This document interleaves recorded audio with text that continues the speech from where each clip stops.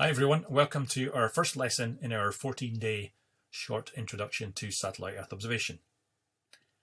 Now I want you to all join in with the hands-on exercises, so make sure that you are registered for a trial or you're already a licensee for Earth Blox, and then log in using this URL at the top, app.earthblox.io. Go to our main website, earthblox.io, go to the pricing page if you haven't yet registered to sign up for the 14-day trial. Go and do that now. Make sure that you're logged in because we're going to do some practical exercises and I want you to do it along with me. So the first thing we're going to do is we're going to look at the map area. This is the area on the right, and we're going to choose an area of interest to look at. Then we're going to go over to this side and look at some of the blocks and the processing that we're going to do in the workspace. So on the map interface, the first thing we need to do is add an area. Now, when I click on add an area, you'll see it gives me the choice to draw an area. I can upload an area from shapefiles or GeoJSONs or KML files, or I can choose from my assets. We're going to talk about these features later. We're going to start on the most straightforward place is to draw an area. Now, when I click on that, it defaults at the top here to drawing a rectangle, but you can draw a polygon if you want.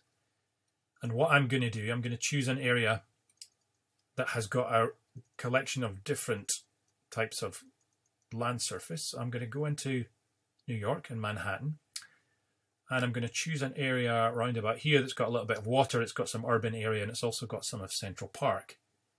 So that means I've just got a bit of variety to show you. But what I want you to do when this video is finished is that you can go anywhere in the world, choose anywhere, choose your hometown, choose somewhere that you do field work or you work in, choose somewhere that you've seen in the news lately and take a look at the data there.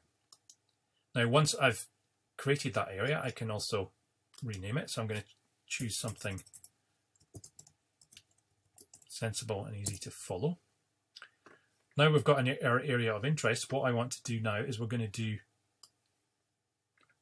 look at the toolbox. Now, the toolbox and the workspace is where we actually do stuff with the satellite data in that area of interest. So the first thing we need, there's a number of different blocks, and we're going to talk through some of these in the various lessons later on. But today we're going to keep things as simple as possible. We're going to go straight for input. I'm going to say use this data set, and I'm going to search for some data sets. So when you click on that, it opens our data catalog. And you'll see that there's a whole range of different data here. We're going to talk through that in a later lesson. We're talking a little bit more detail about some of the variety of data there, but I'm just going to go quickly onto imagery and Sentinel-2. Now, Sentinel-2 is the European Space Agency's multispectral sensor.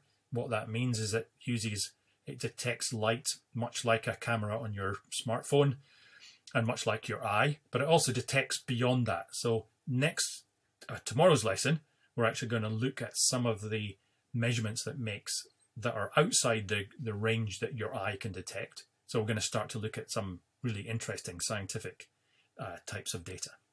But for now, we're going to stick to just replicating what a camera might see.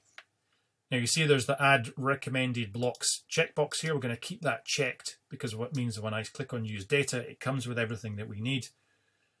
I can just click run straight away. I can click it on the bottom of the workflow here, or I can click it on the bottom of the workspace. The difference only applies when you've got multiple workflows in your workspace.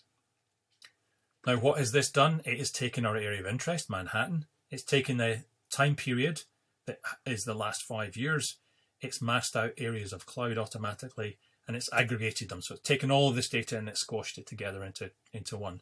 And it's created what we're calling a true color image and adding it to the map. So that's now appeared on the map. Now, in tomorrow's lesson, we're going to look at what these other options mean down here. But for now, we're going to stick to the R, meaning red, is for red, G is for green, and B is for blue.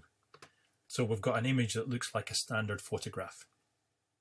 We can see Central Park here. It looks dark and green. It's dark because it's absorbing lots of light to do the photosynthesis. We can see the urban area is scattering and is quite bright, and the water surface is quite dark. So that's all it is. Now you can go to any part of the world, choose an area of interest, vary the times of year or the time period that you're looking at, and then just click run, and go and have a look at what the data is. Tomorrow, we're going to dig a little bit deeper and find out what these other options are on the add map layer.